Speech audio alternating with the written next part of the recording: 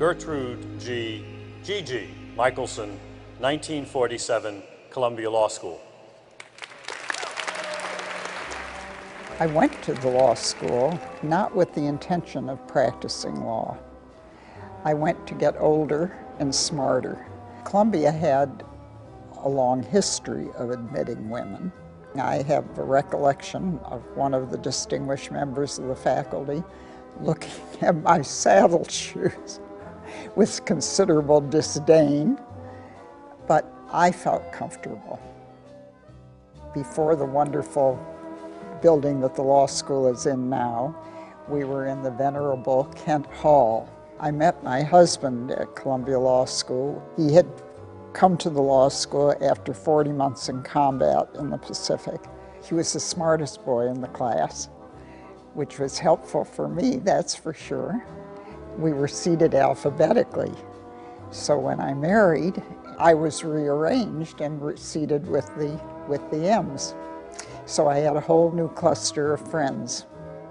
When Michael Sovereign, who was at one time the dean of the law school, became the president of the university, I was his first trustee.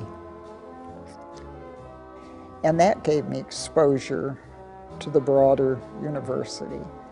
And I ultimately became chairman of the Board of Trustees. My election to the chair got a lot of publicity because it was the first time a woman had chaired the board of an Ivy League institution. I didn't feel it was so singular, but apparently the rest of the world thought so.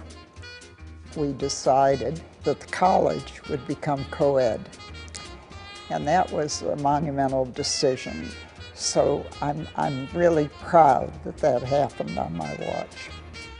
I have marched at the commencement for many years. I find it particularly moving to see first-generation parents of kids who are graduating, where parents have not had that opportunity. I find it emotional and sentimental, and I walk away feeling how lucky I am to be associated with the enterprise.